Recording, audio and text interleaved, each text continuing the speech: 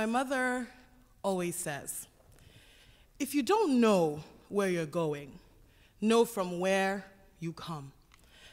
I was at a point in my life where I didn't feel as connected to my roots, and I certainly didn't know where I was going. And so after several years of living abroad, I decided to return to my home country of Sierra Leone. I was particularly excited to see my grandmother. She had raised me up until age 3. She was the matriarch of our family. She was bold and vivacious, and she was the glue that held our family together. And so when I finally made it to Sierra Leone, the first person I went to see was her, my grandmother. I remember driving up to her house where I had grown up, and it didn't look as big as I remembered it. And there was my grandmother standing by the doorway, and she didn't look as big as I remembered her. She stood there a little frail, but it didn't matter. I ran to her embrace and just hugged her and held her and inhaled her scent. I was finally home. I spent that weekend with my grandmother and my cousins and my aunts, and we were catching up, we were cooking and eating and laughing, and they were reminding me that my name isn't Fatou, it's Fatou, and learn to say your name. And I also got to learn that my last name had roots, had ancestry, had home. My cousins and I were getting to know each other again, and they did say to me that my grandmother wasn't her usual self, that she wasn't as lively or as outgoing, that she was a little bit more withdrawn. So one afternoon, I went to my grandmother's room and I lay beside her, and I said, "Grandma, what's wrong? Everyone says you're not as jovial, you're a little withdrawn, you're a little quiet. What's going on?" She simply turned to me and said, "Fatou, when the heart is full, it cannot speak."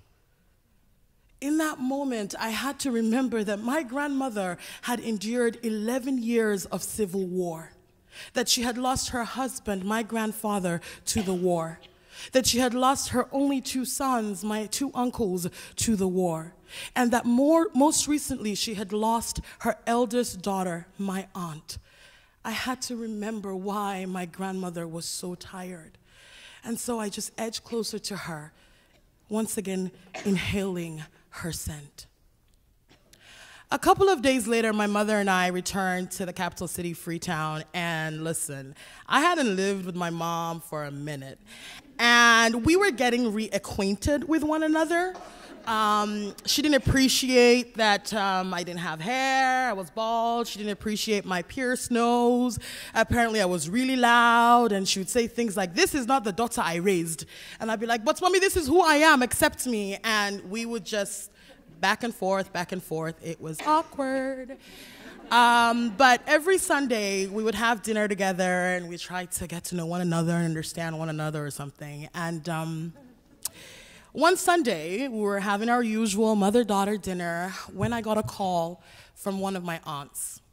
I picked up the phone and she said, "Grandma, don't go."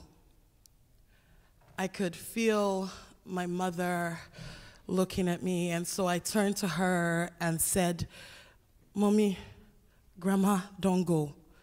Grandma is gone." My mother quickly stood up from the table and said, "Okay, go to the spare bedroom, open the second drawer, pack everything that you see in there, pack your bags, and let's go."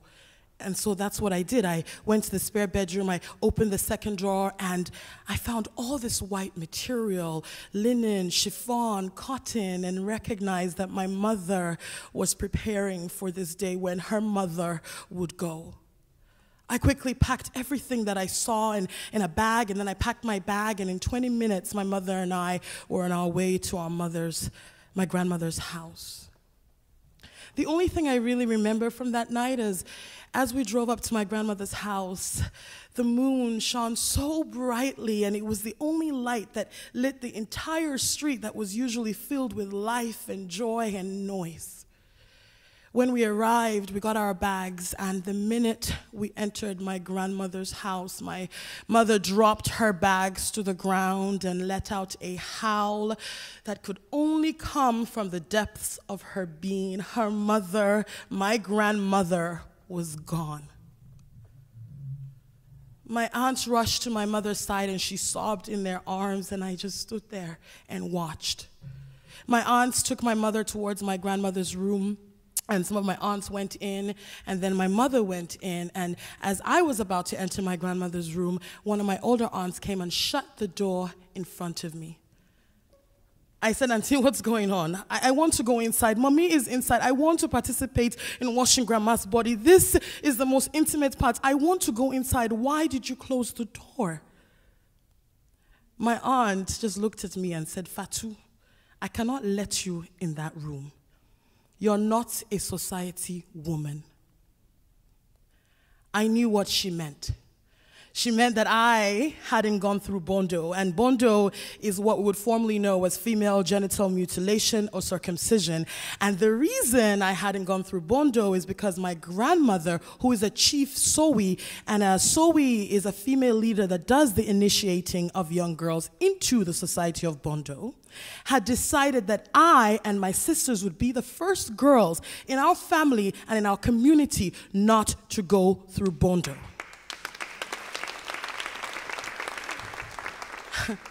But her decision meant that I was now on the other side of the door and I could not enter. I saw that my aunt would not relent.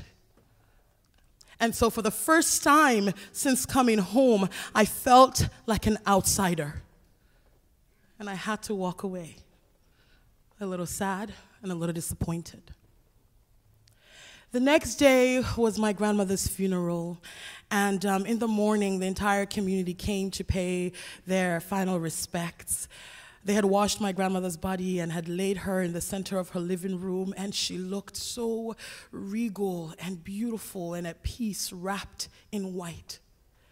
I went to her bedroom and just sat for a moment trying to feel her presence perhaps for the last time.